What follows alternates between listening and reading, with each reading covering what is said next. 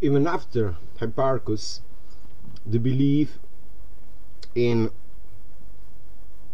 fixed skies without precession and 12 ascendants rising zodiacally over the eastern horizon persisted. So you have Kepler, Newton, Nostradamus, whatever, Ptolemy, fancying 12 zodiacal constellations rising over the eastern horizon, as if the sun would rise at east.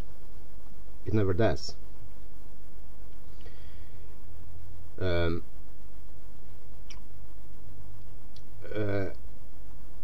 The model was inspired by Satan.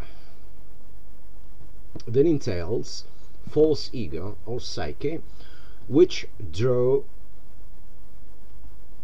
poor Freud into thinking that he was exploring something that was never exploring himself.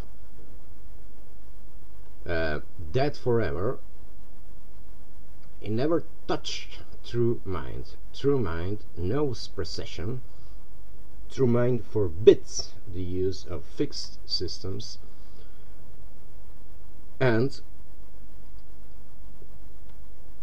takes a schedule over the ascendants rising at east for the epoch of interest. So we have 16 ascendants rising at east for this epoch.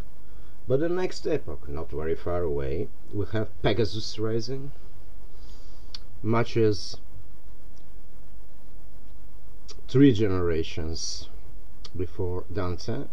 Venus was dropping from Pegasus and through Pisces and into Cetus, which in the medieval mind meant that Lucifer fell into the ocean.